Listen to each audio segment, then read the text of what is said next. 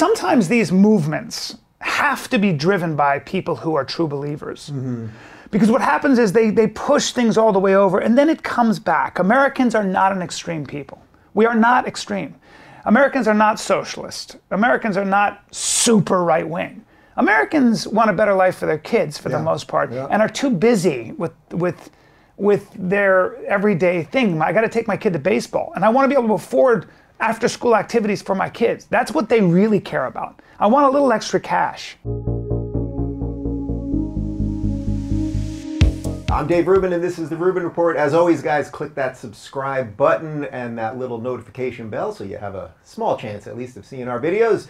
And joining me today is a comedian, an actor, and co-host of the Fighter and the Kid podcast, Bryan Callen. Welcome to the Rubin Report. Thank you, sir. Big fan, love it. Big fan Here both I am. ways. I finally made it. You're in the internet now. This is like the center of the no internet. liability there at all. Yes, this right here. Everything that we say here stays here. No one will get in any trouble. You're completely fine. As long as you don't express yourself freely and thoughtfully, and with reason.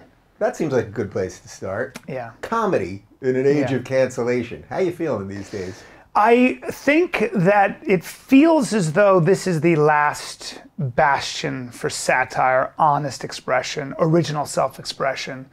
You know, I've had comics call me and say, well, I've got this show with a certain network and I'm afraid that what I said, I expressed a point of view that was more complicated than some black or white, no pun intended. Yeah. You know. Oh, you're going for it already. And should I do this? You have comics now wondering if they should edit themselves in podcasts. And my answer is, if that is what, if you are worried about that because you're working for that network, then you shouldn't work for that network. Then you're no longer a comic. Then you're no longer in the business of original self-expression. Thoughts and art has always been there to disturb, to shake things up. Let's take Will and Grace as an example. I auditioned for that show maybe 5 times. I can't remember if it was for Jack, if it was for Eric, it was for both. And I knew it was going to be a hit. But it was so groundbreaking. It was so astonishing. It was the first time that gay people were kind of highlighted as this, as people with senses of humor who wanted the same thing that straight people want. I remember that being a radical new idea. And it, back then, we always talk about how you can get canceled for certain words you say. Well, in the, let's say through all of American history, up through probably the 90s, if you were found out to be gay in the workplace, well, if you didn't get fired, you weren't going to get promoted. It was a major liability and physically dangerous. So along comes Will and Grace, and a network took a risk. So in that sense, you can point to examples where it's very important to continue to speak your mind, and it's very important when the pendulum swings too far right or too far left or too far in any direction. As an artist, you got to push back. You got to kind of go, you got to make fun of it. And that's the one, through all this insanity, and there are a lot of bad ideas out there, and there are a lot of sort of like, we're very polarized. There's no room for nuance, as you know, as I'm sure you've picked up on. But I do think Americans have this really great safety valve, this switch, which is humor. We tend to make fun of ourselves. We tend to make fun of cancel culture already. We tend to make fun of all these things.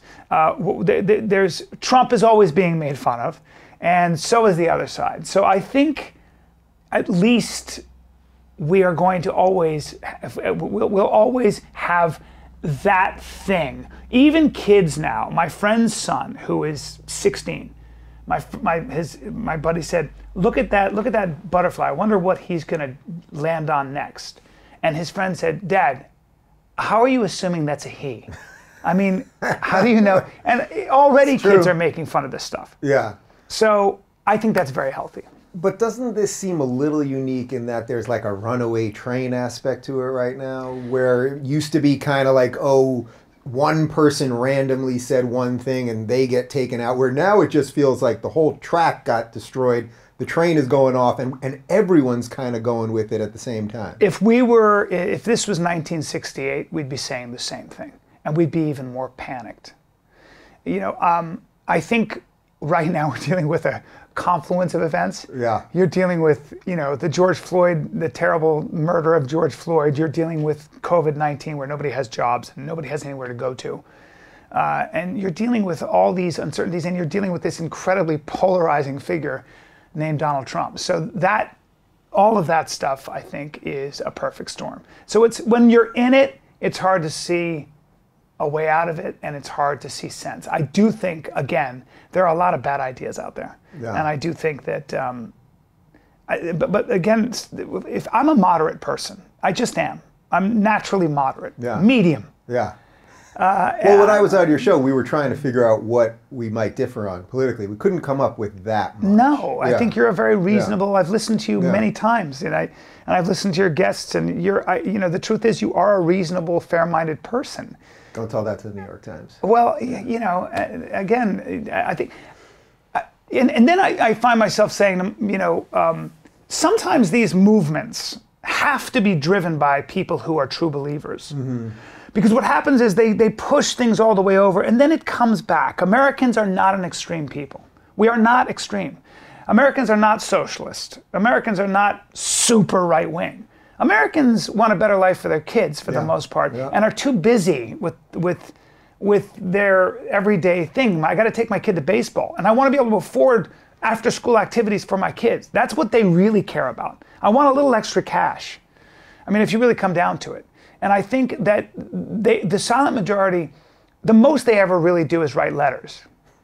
But, we tweet now. Come on. Stuff like that. But come election time, a lot of times, if they feel like their bottom line is being affected, i.e., the way their children are being raised, educated, and whether or not they have a little extra cash in their pocket, that'll get them to the polls. Yeah. Otherwise, I got enough for this and I got enough for that. Yeah, I want to stick with the comedy thing for a little bit because you mentioned how if you're a comic and you're working at a network that's making you censor or making you question yourself, then you're working at the wrong place. Yes. Isn't it odd, though, that for all of us that are now in the podcast, YouTube, whatever you want to call this thing, that now we're watching ourselves do it to ourselves. We're our own bosses. I'm not saying you're doing it and I'm not doing it, but we know a lot of people now that are getting in trouble because of what's being said on podcasts, and we know that Media Matters watches every word that somebody's going to say, so that if anybody says one thing the wrong way, they can take them out, even though these guys own their stuff.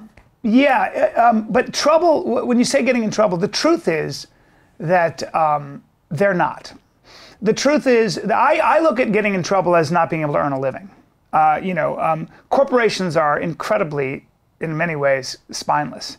And we'll get into that in a second and what I mean by that. But I think that you're still, look, I'm on stage all the time. I was in Arizona, I was in Texas.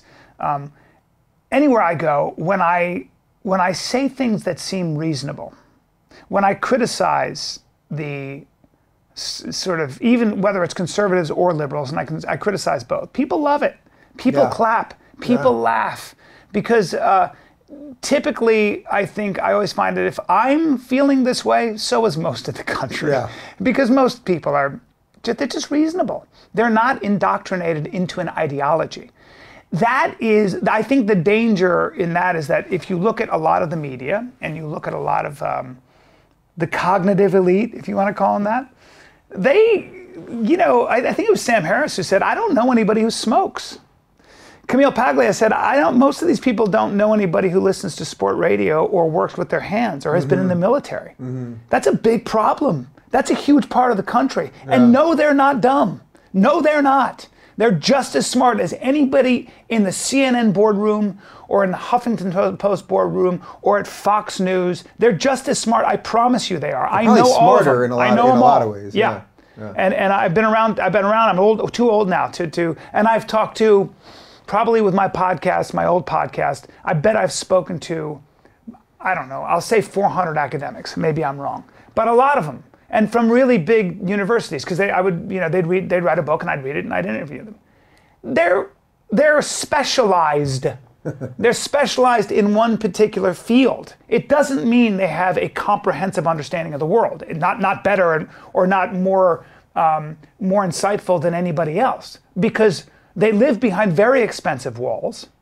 They are in their own purified echo chamber. They're terrified to step outside of that echo chamber or say anything that would grate against the orthodoxy, because they will get destroyed. Academia is a horrible place. By their own people. They're not by the other guys. Oh my They'll get destroyed God. by their own. Oh, they're not a charitable people at all. They're awful.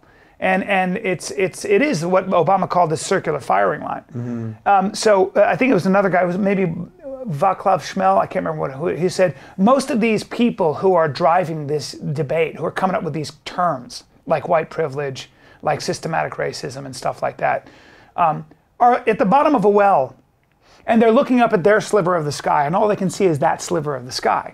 There isn't a comprehensive understanding of the world. When you live in the real world and you have to make a restaurant work, when you have to manage a restaurant, when you get down to the level of detail, nobody is talking about your gender or your sex. We got to get the food to the customers, man, and we got to stay in business, which means I don't have time for that. I have time for bottom line stuff. And then I got my kids, and I got to make my relationship work, and I got this pain here, so I'm nervous about that. That's what it is to be a human being. Yeah. So a lot of this stuff, when you say getting in trouble for what you said, it's not real. There's a lot of chatter and a lot of white noise. Yeah. But you can ignore it. Your job is to stay honest and be in the business of original self-expression and keep doing it, because it's needed and it's wanted. Bill Burr will say that. Bill Burr will be like, he says crazy things on stage, and people are like, oh. I mean, I've seen people go, is he allowed to say that? And I say to Bill, I go, you're so gutsy. I mean, he goes, no, I'm not. 8 people on Twitter hate me. Everybody else gets it. And he's right. Right, they'll call him racist, and then it's like... Yeah, but it's such a breath of fresh air. My wife happens to be black. Right. Not that proves anything. That's not a get-out-of-jail card. Yeah, and it's not anymore. Being black isn't a get-out-of-jail card. Ask Candace Owens. Ask Larry Elder. Ask Thomas Sowell. Yeah. These people are, Shelby Steele. Those people are not, they're persona non grata on university. Ask Condoleezza Rice, who wasn't allowed to speak, I think, at Wesleyan. Oh, yeah. Concert pianist, smart woman, but you're not on that side. So those people are afraid. They're afraid of true scholarship, of nuance, and of deep thinking. And it requires that. What about the regular people, though? Not the comics that are supposed to be doing this and the artists that are supposed to be expressing themselves. Because that's the big one I get now. Like the amount of mail I get every day from people that are just like, I have to be anonymous on Twitter, I can't post on Facebook anymore, all of that stuff. Because their job is not expression, and they're afraid they're going to lose their job if they happen. And they can. Yeah. And that's what's so disheartening, is that corporations, if you work for a large corporation, they don't care.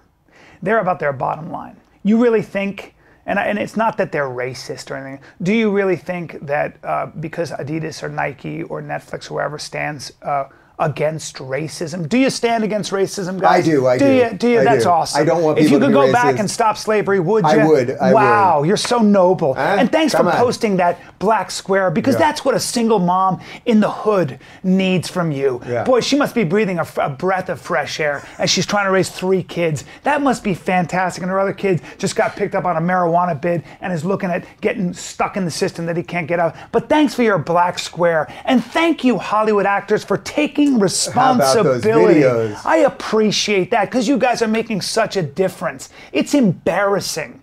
It's embarrassing. And thank you. Thank you for repeating the phrase that was given to you by someone you don't know, like systematic racism and white privilege. It sounds good. It makes you feel emotionally cathartic, I suppose. What are you actually doing? Where were you when 100 black people were shot in Chicago over Father's Day weekend? 5 of them children who were killed. Where were you? Why are you not in the street there, my friends? But you're not. Because you're too busy. Because at the end of the day, you can't be. Unfortunately, sometimes things are bigger than you are. And so all you can do is reach out like a spastic and kind of say, let me tweet something. I'm against racism. I'm for peace and harmony. You're for peace and harmony. I'm for war and chaos. Dude, I can't believe that. But your bumper sticker and that thing you put up in your store really has changed my mind. So I just see a bunch of... it's like watching a bunch of people on stationary bicycles trying to get somewhere, and it's embarrassing. There's a guy that's about 5 houses over. I will walk out with you after this and show you, who's got the Bernie bumper sticker and, you know, coexist and the whole thing. Sure. And he has literally the biggest fence in the neighborhood. The biggest. Not only does he have a fence in front of his house, his door has a fence in front of it. I've never even seen this before. I'm sure they have more of them in Beverly Hills. Yes. But like his front door, extra fence right there, and it's like, oh well, you got all the bumper stickers right. Right. Suddenly you like fences. Look, I've never been a fan of Donald Trump. I don't like his personality. I don't think he's an effective leader. I have a lot of criticisms. I did not vote for him. I'm not a fan. Never have been. Did you vote for Hillary? I did vote for Hillary, and I don't like Hillary. Yeah. I didn't know what to do. I couldn't vote for that guy. Yeah. He just and especially in the beginning when he was like, you know, if I want to ban on Muslims, I want to build a wall. It just all sounded un-American. But my biggest criticism of Trump is that he's a Trumpist. Yeah. I mean, you know, if I were debating Trump, I'd be like, you care about Trump, you don't care about the country. So I have my criticisms. But what's interesting about the sort of, and I was a critic of I don't like the idea of building a wall. There's got to be a smarter way to do this. I mean, you know, it just sounded terrible. So, but what's interesting about the most vocal, the people that are really against the wall and things is the people that are doing that live behind very expensive walls. Try getting over the wall that is Harvard, the wall that is Yale, the wall that is Princeton, the wall that is Wesleyan, the wall that is Williams College. House. Well, forget that. Forget that. Isn't she responsible for the Tenderloin? Isn't that her district? Or is that Maxine Waters, the late Maxine? I'm not sure. Oh, but Maxine is here. Yeah, no, Nancy's up in San Francisco. Yeah. So, I mean, of course. Yeah. So you people live behind very expensive walls. I can't afford those walls. Yeah. And I don't have the grades. So, but why is it people can't connect those two things? Well, here's another thing that I thought of. That I thought Candace Owens had said because what I've been doing lately is I'm on YouTube and I watch debates between black conservatives and black liberals, and I get a lot from both sides. Yeah. I love it. I'm not. You know, it's very interesting. I'm the guy who's been. My dad had me reading Thomas Sowell a long time ago. You know, and stuff. But what's interesting is that she said, look, if Black lives really matter, and you are worried about the black sort of vote and the black, you know, political influence, which is what it comes down to, especially in local politics, you better get serious about criminalizing the border. Because if you have unchecked immigration from south of the border, the Latino vote, God bless them, is going to render your vote as an African American obsolete.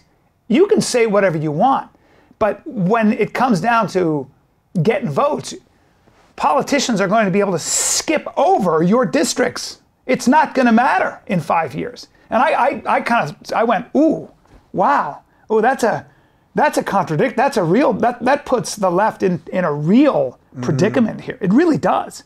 Because now you've got to get very serious about immigration, maybe even draconian, hard, terrible, terrible problem when you have children and you have desperate people trying to come over your border. I don't know the answer. I don't know how to solve that. But what a dilemma and what a corner they have painted themselves in. Yeah, and there's studies, by the way, that show that Latino immigrants who've come here legally are now actually much harsher on illegal immigration than your average white liberal. What a surprise. Because they came in the right way. The conservative people. Yeah, and they've become the new conservatives. Yeah, they make up a lot of the school boards in this country. Yeah. And they're Catholic, and they're conservative, and, you know, they're tight-knit families and stuff like that, yeah. I'm starting to think that maybe judging people by the color of their skin and their ethnicity, maybe that can't hold in the long term. Dave, you mean treat people like individuals? You mean what the principles this country was founded on? Yeah. Look, we've always been a country that is, we are a contradiction. We've been doing this racial dance, and Jamie Masada, who's the owner of the Laugh Factory, told me an amazing story about when Richard Pryor showed up. This is in the 70s. Paul Mooney was there. Paul had a big afro. And Paul Mooney, Richard Pryor came in with this crazy Mercedes. And Paul Mooney goes, "What are you doing, bro? That's a white man's car. Are you crazy?" And Richard Pryor said, "What are you talking about?" And he said, "Get in the car." So Paul Mooney gets in the car. He says, "I'm driving." So Paul had this afro. It's Richard Pryor. It's two other comics. I think one was black as well, maybe. And then it's Jamie Masada in the back. And they take a drive. And they got stopped 4 times for swerving. And finally, a black cop in Beverly Hills said, "You're Richard Pryor. He's the greatest thing in the world." And they let him go. But they went to Brentwood, they went through Beverly Hills. And so there is no doubt that historically, there is no doubt if you're African American, you have a different relationship with the police than you do if you're white. There's no doubt about that. I would never argue that in a million years. The question is, what do we do about it? What do we do about it? Dismantle the police force? So these are the bad ideas that I think are these reactionary ideas. So the $1 billion they're cutting from New York City policing, that de Blasio wants to get rid of, as crime is now, I think murders are up 150% last week. That'll be his political liability, and de Blasio is not a man who lives in reality, in my opinion.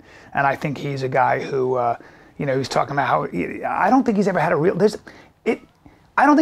job, and he'll tell you if he was here, he'd say, I run a company that's got 50,000 employees, and I know, Bill, I know. That's good on you, except for you don't have to turn a profit. Right.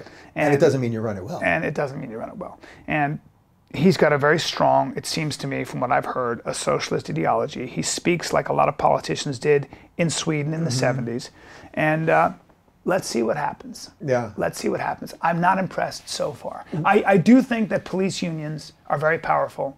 I do think they get a lot of money to the tune of, sometimes they get too much money in terms of the tax base in those towns like Stockton can't afford to support the Firemen's Safety Union, the police union. Michael Lewis wrote a good book highlighting this in a book called Boomerang. I recommend it to people. And he highlights California. So sometimes when you're talking about defunding the police, you're talking about taking money away from those very powerful unions and putting it into other programs. I understand that. Again, when I dismiss it as a liberal argument, I'm not being fair. There are very smart people on the left who are looking at data as well, and they have something to offer. So I don't want to, Right. Well, look, you know where I stand on this, and it's like if you told me you were cutting budgets, if you told me you were cutting basically every city, federal, state, the whole thing budgets by 20% across the board, I think we'd be just fine. I don't think when you're looking at 150% increases in murder that what you should be doing optically, if not even granularly or correctly, you should be doing it because it just doesn't look right. But you mentioned something to me right before we started. I had Giuliani on a couple weeks ago, and when you say that de Blasio is not qualified, or it's like what has he done to prove that he can run this city? Well, Giuliani, the guy's got a pedigree. He was an attorney general. He was hunting down the mafia. Well, his father got shook down by the mafia. Right. So he talks about that. So his whole life, in many ways, led to being the mayor, the guy in charge of the most important city during the most horrific terrorist attack, the whole thing. You were telling me a little bit about what it was like to be in New York City. You got a couple of years on me, so there were some things that you remembered that I don't quite New York. remember. My mother and father. My mother's born and raised Brooklyn. Then she went to Westchester County. But my family, the Italian side. My dad born in Brooklyn. My mom grew up in Westchester. All right, well, good. So the Italian side, the Sicilian side, are all Brooklyn, Staten Island, and then some in Westchester.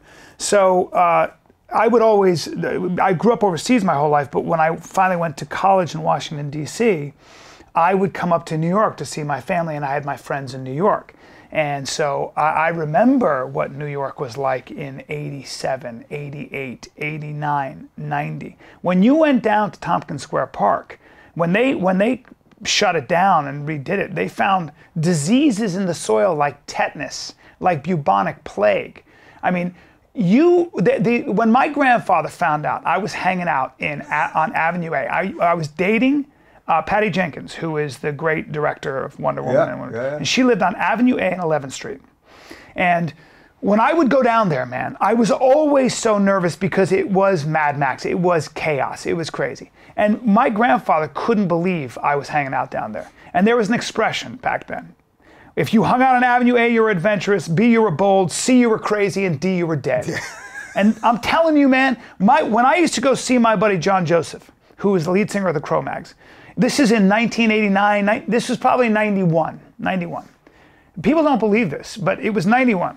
It was right where CBGB's was. I could not. He would have to meet me on Houston Street because we would go into where Ludlow Street, Rivington. Try buying an apartment there now. See how much it costs you. Forget it. I mean, you can't look at a place for under $3,000 a square foot. Well, it's a little less now because the city ain't doing so great. Okay, maybe a little less. Maybe a little less. I could not he had to walk me because I'd get jumped by the local kids, the gangs that were hanging out there. And I would walk with him, but if I wasn't walking with him, I was in trouble. And he was adamant about that. He goes, I got to meet you. I'm just afraid that, somebody will mess with you. So to see that radical shift under Giuliani was kind of amazing. Look, I don't know what it's like to be the mayor of a city. I don't know Bill de Blasio. I don't know what the challenges he faces. I do have a sense of what his ideology is, and I don't think it's the best thing in the world for.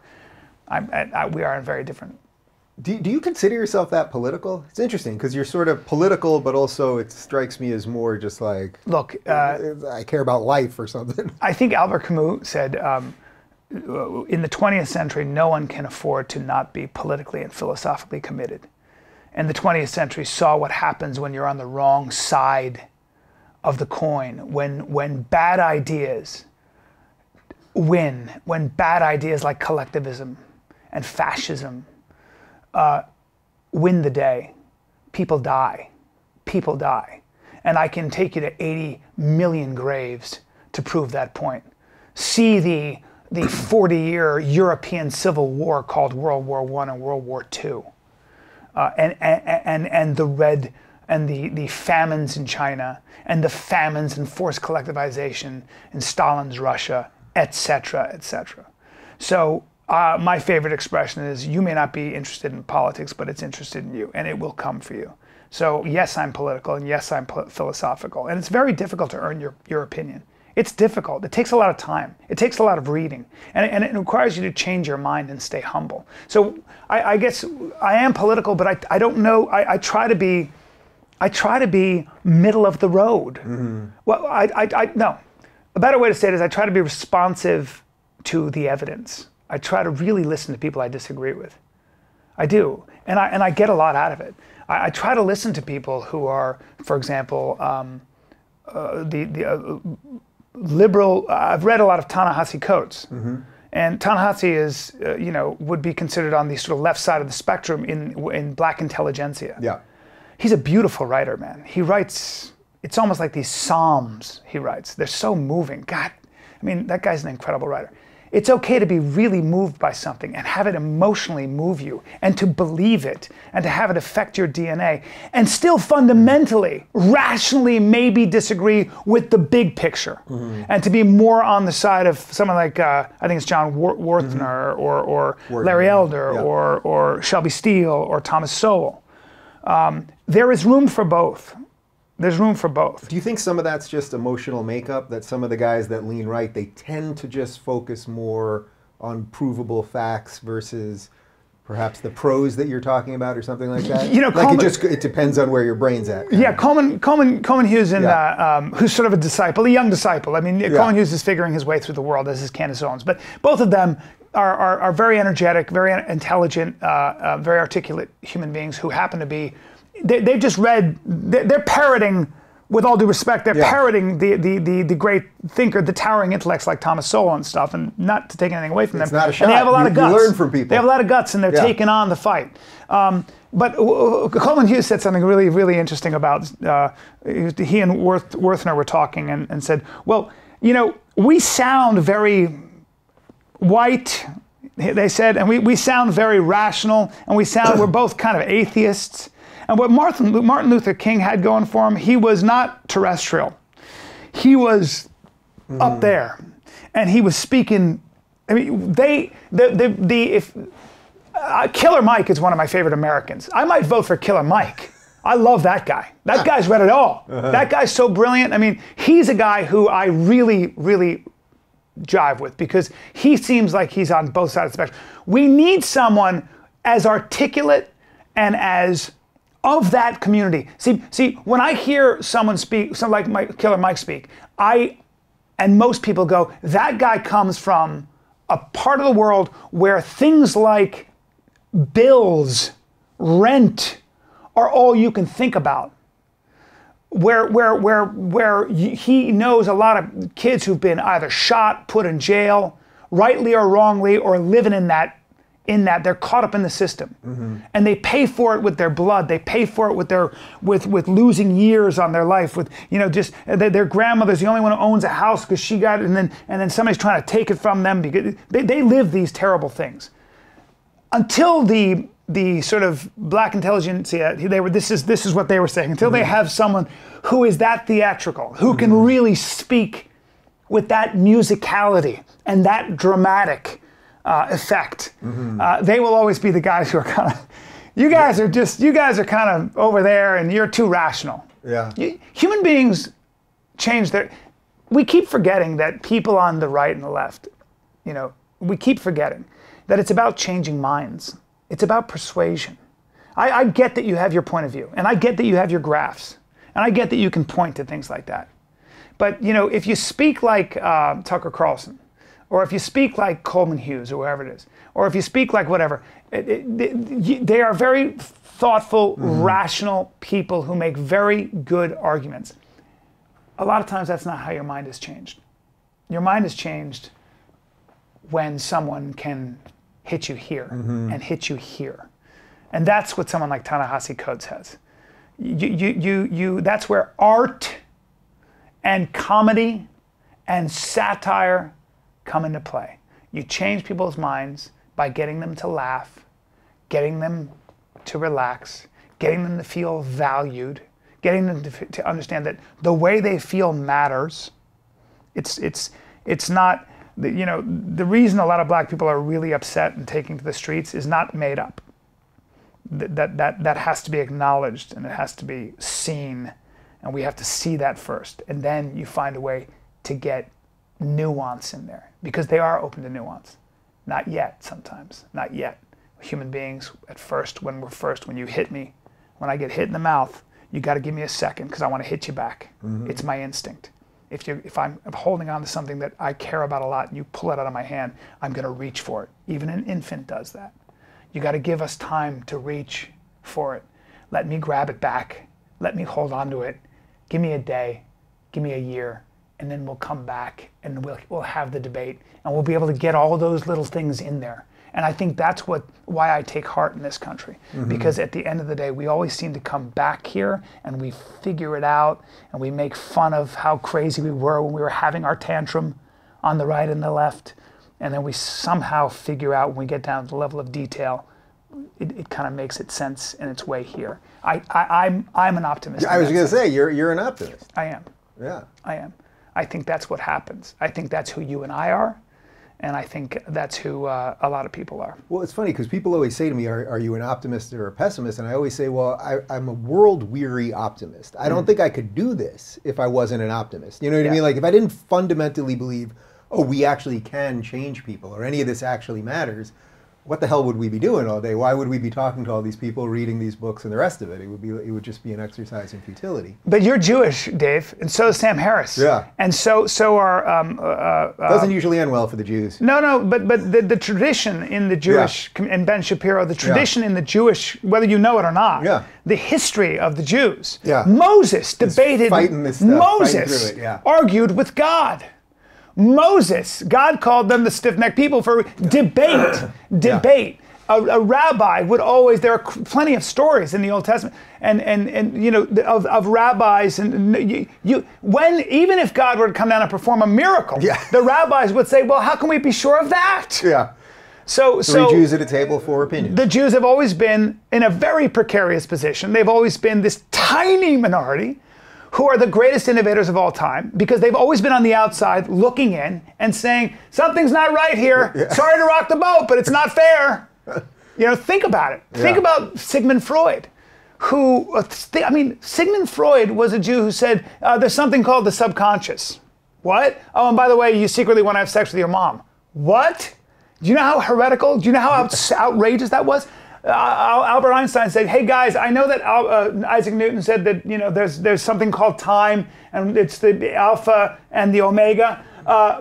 Time's relative. Yeah. What? Time bends. And so everything you've ever heard, including the Bible, is wrong. They called it Jewish science. Yeah. They called it Dadaism. Yeah. You are standing well in your tradition. You should be speaking truth to power. You should be pushing back. You should be debating. That is one of the greatest gifts. I get hit up sometimes by Nazis. They find my email. They find my email, and I love to have these arguments. Right. I love to sit there and go, I'm glad that you're parroting what some moron has put in your head, and now let me debate you. So you're spending time during the day debating Nazis. I like to try to change minds. Yeah.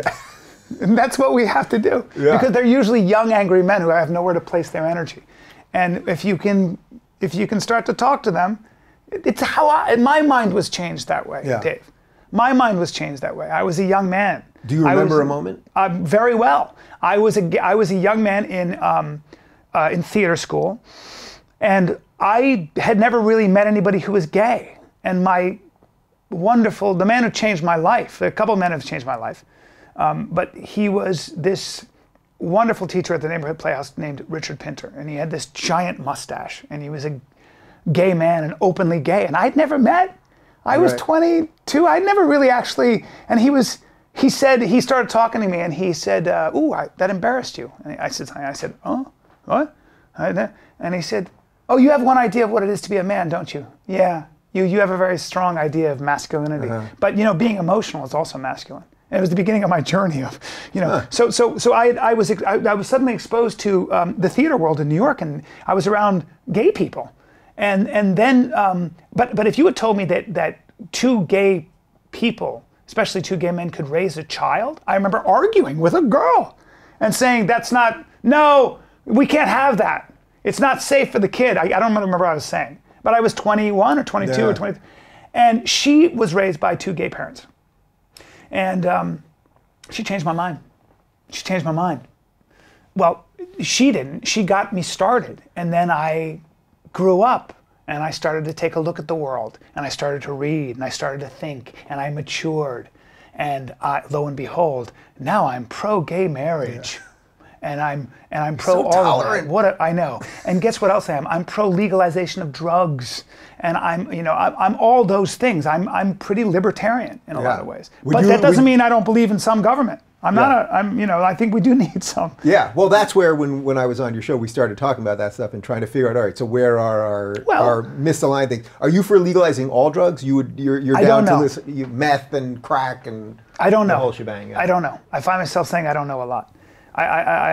Because you mentioned Michael Malice right before we started. He's down to legalize absolutely everything, and I've debated this with him. Weed, sure, all the psychedelic stuff, absolutely. Yeah. And I wouldn't want to be putting people in jail because of doing small amounts of coke or something like that. Yeah. But to me, you can't. I know that if everything was legal, that if my next door neighbor was cooking meth, it is not good for the community. No. It's not good for my house value. Well, he wouldn't have to cook meth if it was legal, right? He'd be able to get it. But if more and more people were doing these things, and I know it's not a perfect argument because people aren't necessarily doing it, not doing it because it's illegal now. Well, the way I look at it is this. There must be personalities who are going to do that stuff anyway, right? I mean, think about it. For sure. Think about it. If I was doing a lot of blow, I don't have time. Yeah. I went to a party in Seattle one time after my show, and everybody was doing blow, and they were offering me blow. I've had, as a comic, I got to wake up. I got to catch a flight, or I got a life. I can't. Well, you just don't. And also, I don't want my heart to stop. Yeah. I mean, there are a lot of things where you go, how do you guys, but I mean, I also don't have time to do math. It doesn't work out very well. Right. Right. So some of these that's a good PSA right there. I know. I just don't have time. Nobody ever had a lot of problems, did math, and then it got better. Never. Said no one ever, right? Yeah. So sometimes I think that I don't know if anybody, there's a lot of scotch available anytime I want. I got a bunch of it in my house. I don't have time to drink scotch. I don't feel well the next day. It doesn't go with me. But some people can't stop drinking scotch. So I really wonder if all of this stuff was zoned and it was available the way any kind of a drug could be, under supervision or whatever it is. Would you do it? Well, if you get caught in your car on meth, if you get caught in your car and you're wired, you're going to go to jail. Yeah. Or if you get tested at your workplace, you're going to be in trouble. So I think responsible people still wouldn't have the luxury or wouldn't want to do it. So that's my argument there. I do think you maybe would have more accidental ingestion of things, and I don't. But how is the war on drugs going so far? Just curious. No, quite horribly. Yeah, just wondering. Look, how marijuana is still talk to the federally Mexicans. illegal. Yeah, talk to the Mexicans. Talk to the Mexican population. The people that have to live with this stuff. How many bodies have they had to bag innocent civilians and stuff? So I'm not impressed, and there's a lot of money in this stuff, but. I'm not impressed. Collective madness exists. And I am not impressed with, for example, I've just read 2 books on the Afghanistan wars. Stephen Cole wrote Ghost Wars, and he wrote Directorate S. And he did an exhaustive study. He's a Washington Post journalist. An exhaustive study on the CIA wars in Afghanistan and our relationship with Pakistani Special Services, the ISI. And boy, oh boy, we've been there for 17 years. And the longest war in American history. Yeah. And every year, the generals in the Pentagon would say, this is the decisive year, baby. We're going to turn the corner. And they tried everything. These are not dumb people. They tried it all. Any argument you can come up with. We got to have local people. We got to win hearts and minds. They know all that. They did it all. They did everything they could, as well as they could. But boy, did they get good at killing Taliban. And boy, you better be careful when you have a president like George W. Bush or anybody else who looks at these people and says, who labels an entire group of people like they're the good guys and they're the bad guys. Mm-hmm. Be careful of binary thought patterns. Good guys, bad guys, Taliban, Baathists, and everybody else, all that crap. You better be careful. Doesn't work out historically. So I don't know where I was going with that. Well, does either book go into why we're there? I feel like nobody even knows why we're there anymore. Because I know there was an argument, the Taliban, 17 years ago, but I'll tell you why we were there. Yeah. We went in there to get rid of Al-Qaeda. Yeah. Problem is, then when Al-Qaeda, after Tora Bora, after all of them found themselves in the Waziristan, the hinterlands, and in Pakistan, we had this entire military apparatus. We had these highly trained commandos who had nothing to do. And even though the Taliban were reaching out under Mullah Omar, who said, we want to share in ruling the new Afghanistan, would just cut us in, come to the negotiating table. When you have someone like George W. and people say, no, the Taliban are all barbaric, which maybe they were, but we can't negotiate with them, the way they did with anybody who was Ba'athist in Iraq. Mm-hmm. And then you add to the fact that you have to then, we also, by the way, have to fight another war. We have to invade Iraq in 2003. I know we haven't done anything yet in Afghanistan. We have to invade. Let's do a 2-front war. What happens is you have this military apparatus, and who do they turn to? Well, Al-Qaeda's not there anymore, but the Taliban is there, and they're there, and they harbored Al-Qaeda, so they must be terrorists too. And so when you cut them completely out, when you take away any option for them to participate in the ruling of the new Afghanistan, they have to fight. And so you call them Taliban, and I've talked to a lot of soldiers, tip of the spear guys about this. And I've read enough and people that were really involved in this stuff. You call them Taliban. That's a kid who's 14, 15, 16, 17, 18. Who doesn't have anywhere to turn. And that local group called the Taliban are going to give him 4 squares and a cot and a sense of 3 squares and a cot and a sense of purpose. Yeah, well, that's what happens. So now you're fighting Taliban. You're fighting everybody. Isn't it weird how we stay in these places? And I think if you asked, I think it would be something like 75% of Americans, if you said, let's just leave today, let's just get out. We don't know why we're there. Nobody knows why. That's why I started the question like that. Like, nobody really knows why. That's not how government works. We know how it was sold, but right, that's not how government works on intent. Yeah. Every politician and every government, including the Pentagon. So I love these guys who are like, I favor small government. Although we can't cut the military's budget. Yeah. Got to have that. Okay. How is that going? Again, I would cut it all 20% It's so taboo to talk about the military and stuff like that. Bloated bureaucracy.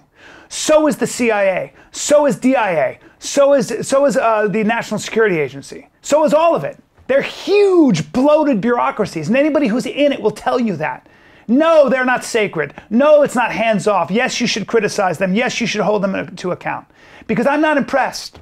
And you know whose fault it is? You can't find anybody's fault. A lot of people are highly competent, very intelligent people. The problem with any government agency, including the military and the intelligence apparatus, is it continues to grow. Is no politician wants to be seen being soft on military, soft on intelligence, soft on terrorism. So you got to package these things. You got to pass things like the Patriot Act. You're against the Patriot Act? You must not be a patriot. So packaging, words are very important. Black Lives Matter. Are you going to say they don't? Are you against that? It's very, very shrewd of any movement. The first thing you do with a movement is you word it properly. You got to spend a lot of time in that boardroom coming out with a really cool, irrefutable, marketable name or phrase. And the military does it, and administrations do it all the time. You're not a progressive? You're not for progress? What are you for? There you go, buddy. There you go. And that's what you better be careful of. And I don't think most Americans are hoodwinked. I think most Americans know that. Thank God. I have a lot of faith in the common man. All right, we talked about New York City. Yeah. We talked about Afghanistan. Seems like the segue to where we're at right now in California. Yeah. What do you make about what's going on with this state? We talked about it about a month ago on your show. Yeah.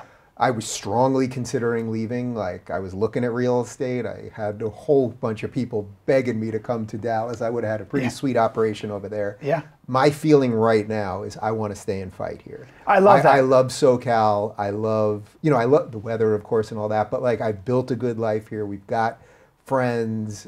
I like it here. It's a freaking mess. Yeah. Absolute mess. I think you're in a bit of a similar situation. I am, and I didn't think about staying and fighting until I spoke to you. And I haven't stopped thinking about that. And I think you're right. I was just in Austin looking at property. And boy, does that... No, I know. I told you, we're probably looking at the same houses. I'm on Truly. You're like, man, what I could get in Austin compared to the amount of money I can save. It's cheaper to live. It's I don't pay that 13% tax or whatever it is, or 18%. So yeah, I could save a lot of money. And what's happening in California, it seems, is businesses are leaving for just that reason, because it's very expensive to do business here. What California has going for it is a very diversified economy and amazing weather. And it's just a huge, important state for a lot of reasons. But California was the state that worked. And we have a Democratic supermajority. And if you look at local politics, it's just anytime you have a supermajority of any group, I don't care if it's Republican or Democrat, I don't think that's good for democracy.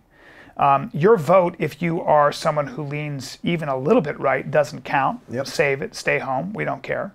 And you aren't getting elected to local office. You're not getting elected to government office. You're not, unless you are pro-big union across the board. Good luck. Good luck otherwise. And I'm a member of a union. I'm in SAG. So I understand the value of unions, but it's expensive to do business. And unless you can push back a little bit or come up with a compromise, I'm not bullish on California. And that ain't me. I've talked to some very smart people who are economic animals, and all of them agree. And all of them are looking to get out because it's too expensive. Why? I live on Skid Row, basically. I'm in Venice. I've been in Venice for 25 years. I love it. But I don't recognize my town anymore as much. And, it's gotten really bad over there, right? It's not just gotten very bad, it's become profitable because developers now can get these government contracts. I mean, I can build you a bunch of apartments for $200 million on prime real estate, on a parking lot, on the beach, if you'd like. I'd be happy to do that. And we can create a homeless apartments for people who are homeless. And don't worry about doing drugs or anything else. We're not going to put any of those restrictions on you. You can come and go as you like.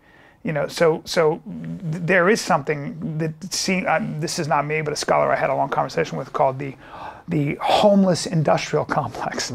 Once there's money in bidding and getting homeless shelters for big developers, you better be careful. So these people need to be put in treatment. The majority of the people on the street is not a housing problem. It's not a housing problem. It's not a housing problem. It is a mental health and addiction problem. And until we get serious about that, we're going to be in big trouble. Is it weird to you watching it spread in different areas? So Venice always had a certain amount of that. Now it's definitely more. But like Hollywood, which also always had a certain amount, it's like kind of taken over Hollywood. If you just go to straight up, especially now where there aren't as many other people on the streets. Yeah. Now it just seems like all there are, kind of like transient people and homeless and tents and... Well, and as that inches closer to West Hollywood, now it'll inch closer to Beverly Hills, and that then is when it gets pushed. The other way, right? They have their own police force, but Prop 47, and you can't. It's not criminalized. They're all these. I voted for Prop 47 because the way it was phrased, and it had the again on the ballot. As I'm voting, I went, well, this makes sense. I don't want kids to be in a revolving door of crime, and police chiefs back it. And Callen, did you read the whole thing? I didn't. That's it. I didn't have time. I'm remiss. But that's how they get you in this state, I think, more than any other. During the last election, there was this one thing on the ballot about, do you want to, it was something like this, do you want to put $500 million into education for, blah, blah, blah, blah, blah. And then there's essay, just a giant crazy essay on the whole thing, and I skipped all the way to the bottom, and on the bottom it says this can only be repealed or reversed by popular vote.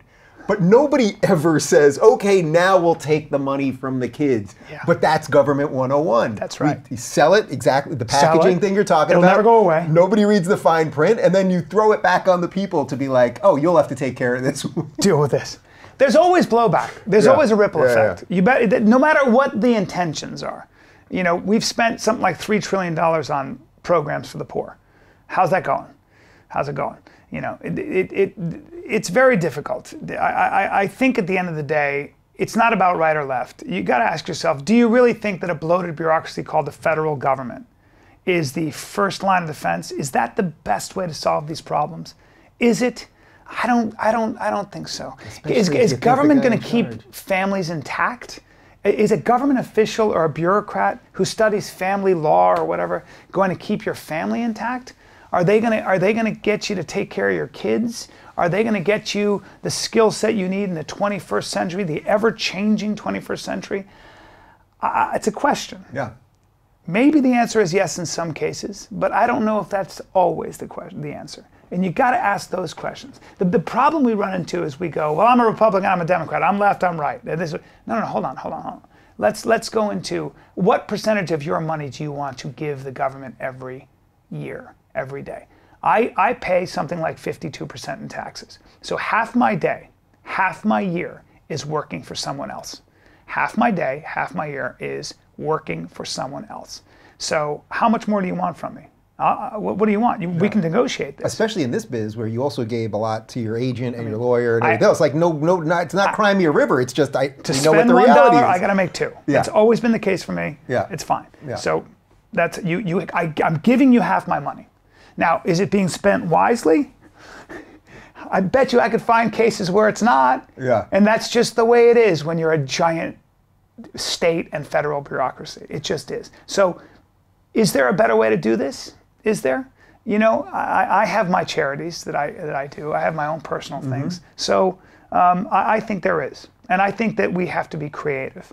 And I think that creativity and beating bad ideas with better ideas comes from individuals. I don't think it comes from groupthink. I think groupthink is dangerous. And I think groupthink is oppressive. And I think groupthink becomes orthodoxy and tyrannical. And if you disagree with me, try to get somebody on the board of any corporation to speak honestly and with nuance about any of these topics. They'll all say, I'm not touching that one. There's something wrong with that. There's something wrong with the fact that people on boards who are reasonable, thoughtful, go, there's something wrong with when the entire board of Nike, which is all white pretty much, has to take these very sort of like, and another thing, we're not racist at all. I mean, and they do a lot for the communities of color. Where do they make their shoes, by the way? Is there any problems with that? Maybe, maybe not. Again, very good company and a very profitable company, and they do employ a lot of. But so goes the dance. Yeah. So goes the dance here. This is the dance we've been doing for a long time, and I'm an optimist because this country is the great experiment. That's what we called it, right? It is a great experiment. It's like that famous story, whether it's true or not, when Abraham Lincoln came out and said, "What did you do in there?" And we created a republic, madam, if you can keep it. It's a great way to say it. So I don't know. I don't know, man. I think we have to keep to the fact that this country is also built on a contract, which is keep your promises, don't take what doesn't belong to you. And if you violate those first two principles, then you have to have courts that can make it right and okay. And all of that requires an objective mindset and an objective set of laws and objective institutions. You know, Callen, I should end it right there because that was a beautiful... Well, there was no music to it. I like to have a little music swell, if you could. We could put something in post. And I wanted a fan, but my hair, it's not long enough. I just like to have... It's all amazing. Okay, that was good. a beautiful, perfect ending. Thank you. But you've led me to the obvious question then, to really end this thing, which is, all right, you're going to stay in California. You're making a lot of sense. People like you. Governor? I mean, would you ever get into politics? Because this happens all the time. I get people in here who are great, thoughtful, interesting, open, decent, all that stuff. Yeah. And then it's like, well, all right, do you want to get in? And it's what people ask me all the time. And I'm like, no freaking way. I like stand-up too much. You know, I will never stop Trump's being basically a comic. doing stand-up. Yeah, he is. You know. Yeah, I would never want to do politics because I think that if I were in Gavin Newsom's place or Eric Garcetti's place, and I've been critical of them because I don't know what it is to be them and I don't know what it is to have their job. But I think that I would probably find myself in a very similar position as those guys. And I'd probably go, ooh, I was a little harsh on that. Because I had a conversation with Arnold Schwarzenegger about that. I was with John Leguizamo and I talked to him about what it was like to be governor. And I got some pretty amazing insight. And one of the things you'll always hear someone in power say, whether they're governor or president, they always say the same thing, which is I didn't have nearly as much power as people think I did. I didn't have any power, a lot of times they'll say. I couldn't do anything. The Founding Fathers wanted a country like that. They wanted government to move slowly. They didn't want power to rest in one person's hands, thank God. So look at the amount of pushback Trump gets, thank God. So I love doing what I do. I love being a comic. That's all I care about sometimes. That's when I feel the most alive. I think if I had to be a politician and go through all of that and the frustration of having to compromise and to see how things really work, you know, it's like that expression. You don't want to see how sausages are made or laws are made. And you'd have to lie. Because it's the way it is. We gotta just. So the point is, I'm running for governor. These pansies. The point is, you're running for governor, Callen 2024. Who knows? If you're looking for more honest and thoughtful conversations about comedy instead of the nonstop yelling you get everywhere else, check out our comedy playlist. And if you want to watch full interviews on a variety of topics, check out our full episode playlist. They're both right over here. And to get notified of all future videos, be sure to subscribe and click the notification bell.